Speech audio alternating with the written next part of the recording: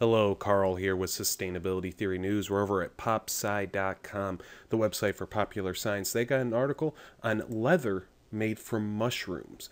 We'll go close up here. They have found a way, specifically an artist has found a way to make leather from the mycelium of mushrooms. Now, most people know what mushrooms are. They're actually the fruit of a living organism called mycelium that grows underground. It helps rebuild soils, break down organic matter.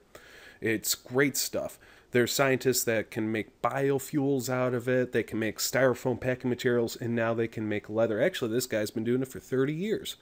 But just now, he says he's getting a lot more interest from the business world. And here's a picture of a wallet made from the leather. They can feed the mycelium different materials like sawdust or agricultural waste, and they can manipulate it in the middle of the process. They mention about adding zippers while the mycelium is growing, or buttons or holes in it.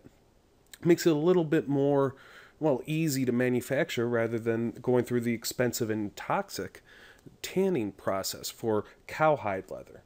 And here, lastly, is a chair that this guy made from mycelium. Just letting it grow and then getting to a solid form, then putting some wooden legs on it.